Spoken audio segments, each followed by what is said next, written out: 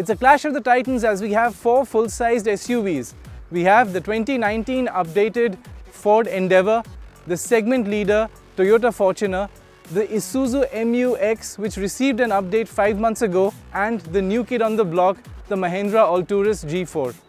There are a couple of things that these four SUVs have in common. First and foremost, they all are based on the ladder frame chassis. That means they are rigid and can take punishment when they venture out off-roading.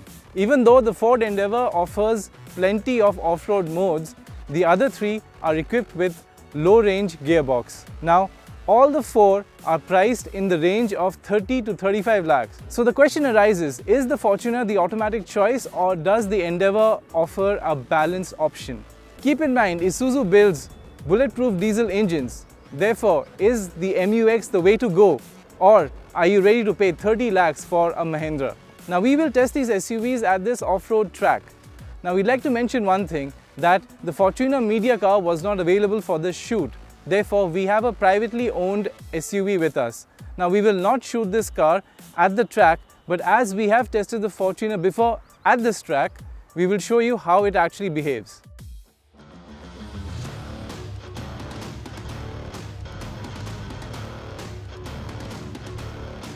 After driving the Alturas, I was really impressed by the 2.2 litre engine, which is really refined, and on top of that provides a linear pickup. You just don't feel the turbo lag. But what was slightly disappointing was the harsh ride quality. The stiff suspension would be very uncomfortable for the passengers inside. Even though visually the Endeavour has an imposing road presence, it's the Alturas which is the longest, the widest and the tallest SUV in this lineup. But having said that, the Alturas has a very unique problem. It has a high floor and a low roof, which means that the 6-foot occupants run short of headroom, especially at the back. But what makes the Alturas stand out is its upmarket cabin with quilted leather upholstery and good build quality and fit finish. Now the Alturas may not be as well equipped as the Endeavour, but it does bring in some segment firsts, such as its 360-degree parking camera, electrically adjustable driver's seat with 3 memory settings and 9 airbags. We also liked the steering wheel as it provided plenty of feedback, but the overall driving experience was a bit of a letdown due to harsh ride quality. The ladder frame chassis gives the Alturas good off-road credibility. It feels fairly confident off the road despite not having locking diffs. Now coming to the third row, it offers plenty of width, but the seat squat lacks under thigh support as they are very low. Also, as the Alturas has a thick C-pillar, it can get quite claustrophobic for the passengers.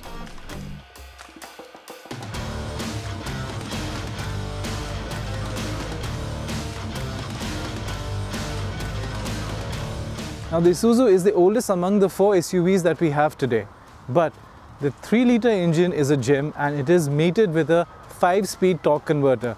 I know it doesn't sound as sophisticated as the other SUVs, but what it actually does is reduces the turbo lag. Therefore, it is a very good vehicle both for the city as well as on the highway. The MU-X's cabin design is simple and minimalistic. Isuzu has tried to spruce up the cabin with the use of soft leather, but again, limited in the frills department. But one can't find any flaws when it comes to solid built interiors that will last. The eyesore has to be the outdated infotainment system. The Isuzu continues to impress on the road as it has the best ride quality among all the SUVs here. Its suspension setup meanwhile ensures that the least amount of suspension movement is transferred to the body and it easily dismisses potholes. The MU-X scores well on the off-road front too, as its otherwise light steering wheel becomes quite laden with feel the moment you engage 4-wheel drive. Isuzu's powertrain magic becomes apparent once again here, as any throttle pedal input results in very accurate wheel movements, giving you fantastic confidence while tackling off-road obstacles. Another thing that surprised us was that the MU-X has the second most spacious middle row, thanks to the accommodating wide shoulder room. It offers plenty of knee room and gets comfortable and supportive seats. Also, when it comes to headroom, there's plenty of it. The third row on the other hand gets armrests and the seats offer good under-thigh support. But as the second row seats don't slide, this eats into the third row's legroom.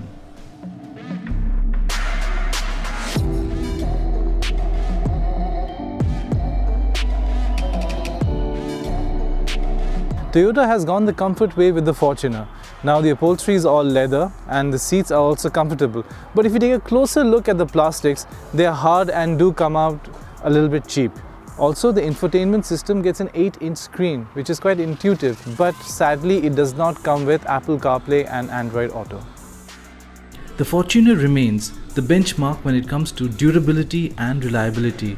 At the same time, it also ensures unbelievable low running costs and mouth-watering resale prices. Furthermore, the Fortuner is offered with the widest range of powertrain options, which makes it even more appealing. The unit we tested was the diesel manual with a 2.8-litre 174 bhp engine that is the freest revving unit on the list, although some of that is down to the 6-speed manual gearbox. When you put the engine in power mode, the Fortuner feels quite powerful, and the way it gains speed is quite alarming considering the sheer size of the thing. The light clutch pedal and the short throw gearbox make this version of the Fortuner quite engaging to drive. This level of driver engagement makes the off-road experience in the Fortuner by far the most involving, as you have total control over power modulation and get a greater sense of traction and overall control while off-roading.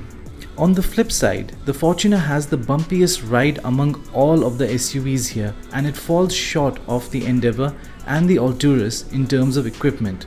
Despite the fact that there's a lot of leather in the cabin, the plastics and the switchgear feel tacky. But you still know it's well built and will last forever. Even though the Fortuner has the shortest wheelbase in this SUV lineup, it offers the most spacious third row. Now the secret behind this is that it gets reclining seats, but as the roofline is low, the third row feels cramped and seats aren't the best as they are flat and don't offer any under-thigh support.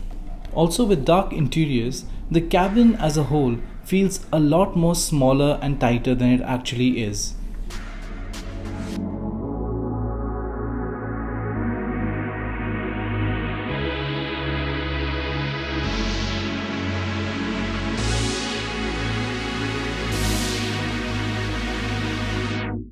The Ford Endeavour continues to have a very rich interiors, and on top of that, it is the only SUV which comes with a huge panoramic view.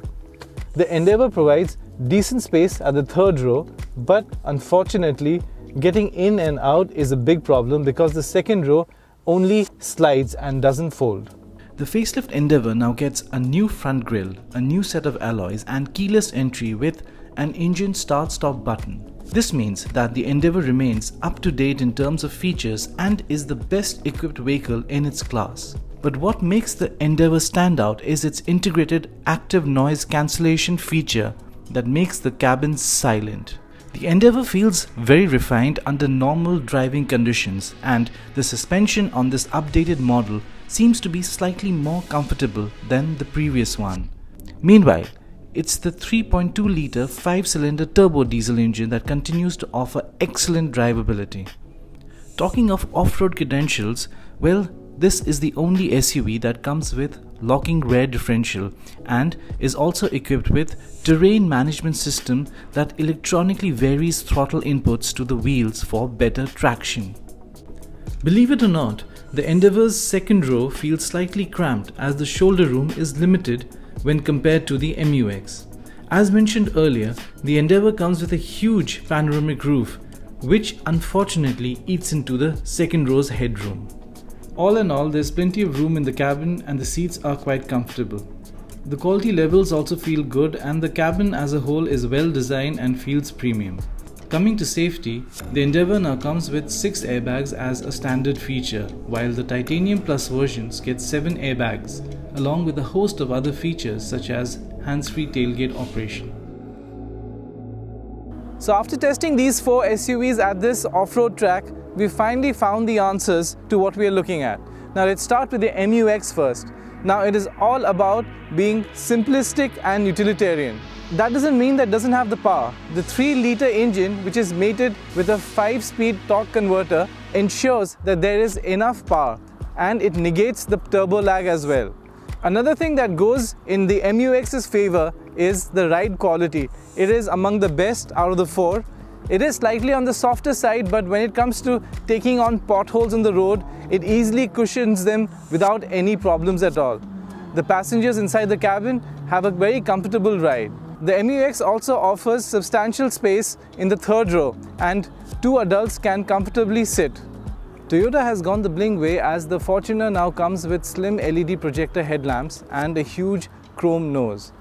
The Fortuner's 2.8-liter engine offers plenty of low-end torque, which ensures that it is easy to drive in the city. The Alturas is a surprise package, as the 2.2-liter engine is extremely refined, and it also offers a linear pickup and negates any sort of turbo lag. The cabin, on the other hand, is class-leading thanks to its quilted leather seats, which is extremely comfortable and supportive. Now coming to the ride, unfortunately it is quite stiff, and every time you go over a pothole you can feel the thud. Therefore, the ride quality is slightly uncomfortable. So the winner of our comparison is the Ford Endeavour, which is the most balanced SUV in this lineup.